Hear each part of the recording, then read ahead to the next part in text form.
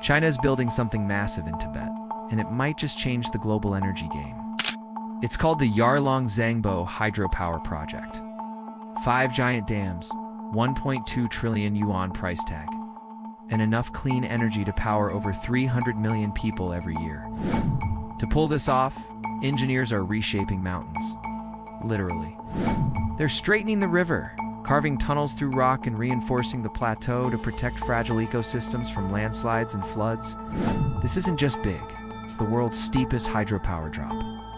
Over 2,000 meters in just 50 kilometers.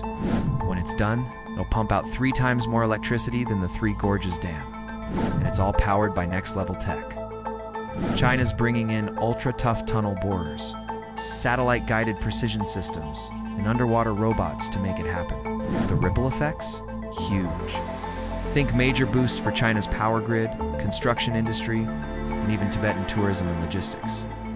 And for countries downstream, the project promises regulated water flows that fight floods in wet seasons and droughts in dry ones. It's taken decades to get here. Plans started in the 70s, and now construction's finally underway. Oh, and did we mention this is happening in the deepest canyon on Earth? The Yarlung-Zangbo Gorge is so wild it has glaciers and rainforests. This isn't just a dam, it's engineering dominance.